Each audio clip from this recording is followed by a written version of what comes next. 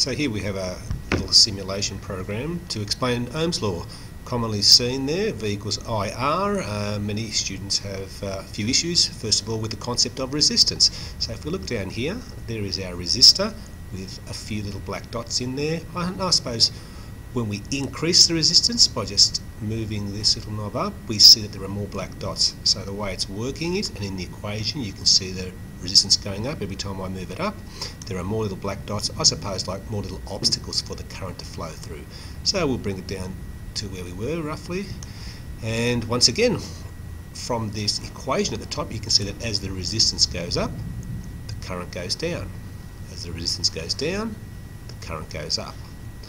And that's because the two are inversely proportional, because when you multiply the two you have a constant value of voltage here. But other things you can do is you can go in and change the voltage. So at the moment it's working on the principle of 1.5 volt batteries. By increasing it you can add more voltage. We might just try and get it up to two 1.5 volt batteries, giving us a voltage of 3 volts, and then you can check the calculations. Similarly, by moving the resistance up and down, same thing should happen.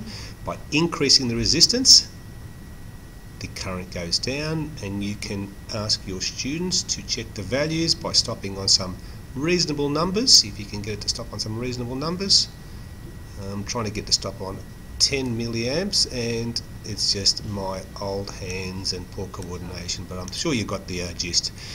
But simply put, if the voltage is constant, in this case at 3 volts, current and resistance are inversely proportional. Okay, good luck.